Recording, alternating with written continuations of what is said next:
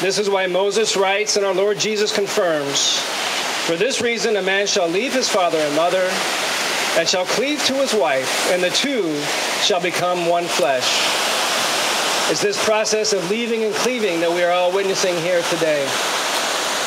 Andrew and Lauren, what a joy it is for you to discover someone whom God has made especially for you. And it's a great honor for me to be with you here today.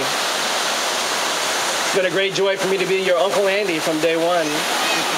And I've really enjoyed our times together, Lauren, and this chance that we've had to spend some time in God's Word, investigating what He has to say about marriage. And I've really appreciated your honesty, your vulnerability, and just the love that I witnessed between you. You both bring great strengths into this marriage, and I'm very excited for what the Lord will do in you and through you. And I want to remind you today that marriage is not a destination. It's the beginning of a wonderful journey. And so I want to have us reflect a little bit on a few scriptures about what God has to say about that journey.